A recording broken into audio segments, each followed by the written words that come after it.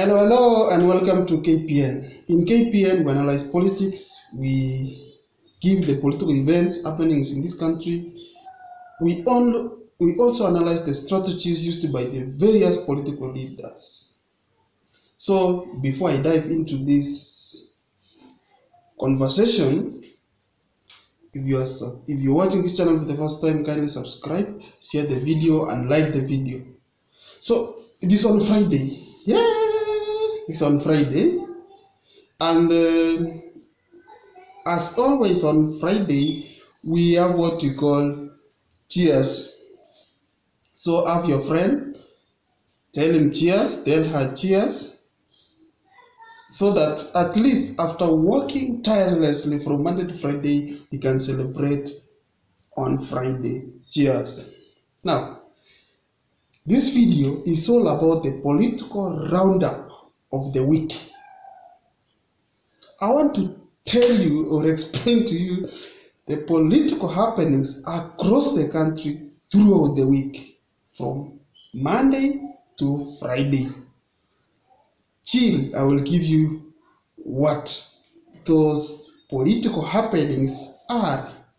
So let us dive into those happenings. Shall we? Number one, High Court throws out all the charges against Kapsaret MP Oscar Sudi. So Oscar Sudi is a free man. Remember, Oscar Sudi was taken to court by saying some utterances to Mama Ngina Kenyatta. So he was taken, but a court in Nakuru threw away all those charges, and now the MP is scot-free. Number one. So the people of Kapsaret was in issue very happy because their leader has been released without any charges. Number two, Alfred Mutua confessed something that let us give it to William Ruto. He's a brilliant man,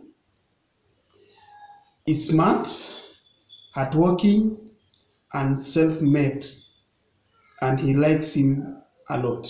So Alfred Mutua confessed that William Ruto is a brilliant man, hardworking, self-made, and he likes him a lot.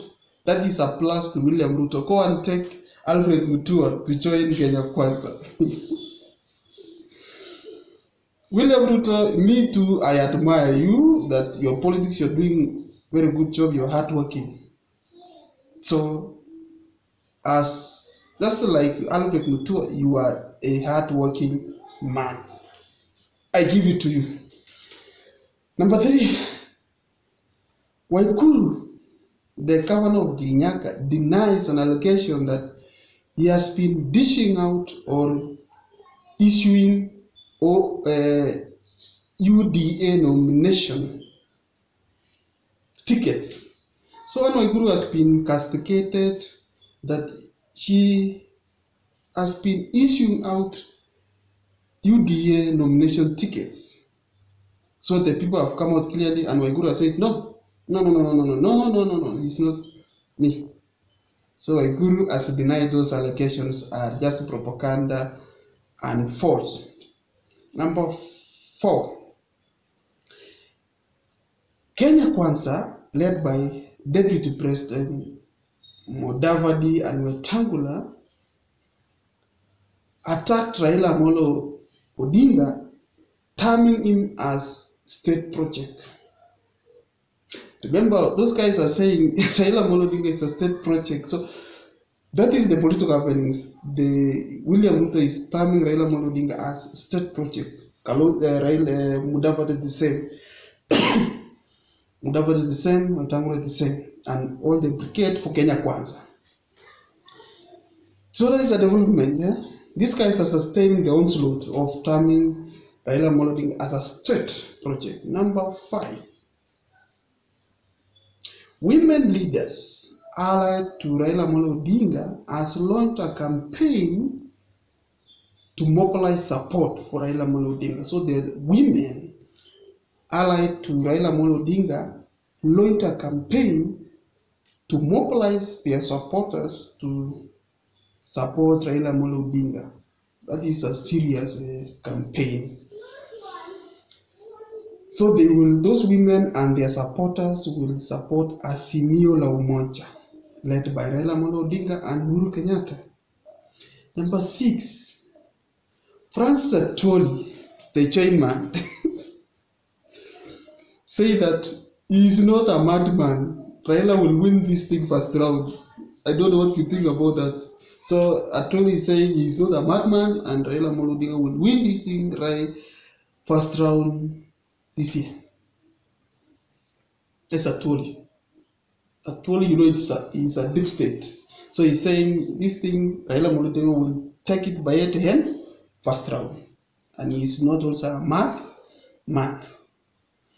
Number 7, High Court orders former Nairobi governor, the first governor of Nairobi, Evans Kidero, to pay a whooping 423 million to KRA. Guy, 423 milioni 423. Jesu.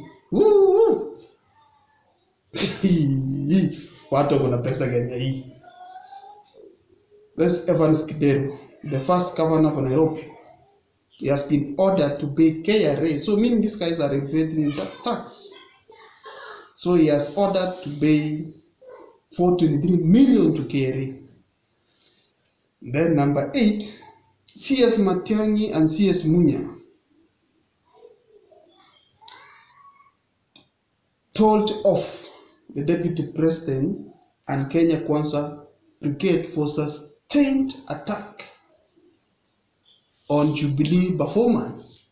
William Ruto has been saying Jubilee has failed, so Matiang'i tells them now, stop saying Jubilee has failed, and again you want to take the credit of the successes of Jubilee.